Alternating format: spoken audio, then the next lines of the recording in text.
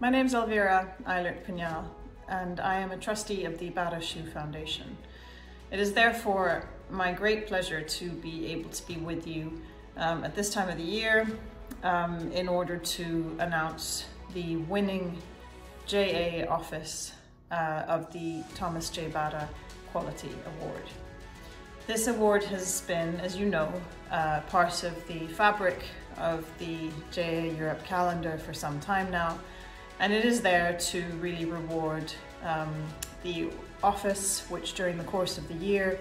has really demonstrated that it's contributing to the overall strategy and objectives of JA, and does so through high quality and exceptional performance and leadership, and that it does so also while living up to some of the values which we hold very dear, such as entrepreneurialism, value placed on entrepreneurialism, and good governance overall, which through its application and through its justification and motivation letter explain to us how they have succeeded this year, not only in bringing together all of these tenets in the way that the organization is run,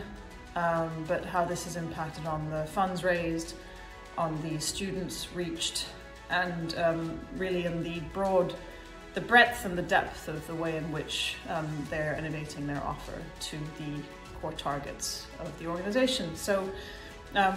big congratulations to the team. It's really a delight for me to be able to announce this, and I wish you the very, very best and continued good success.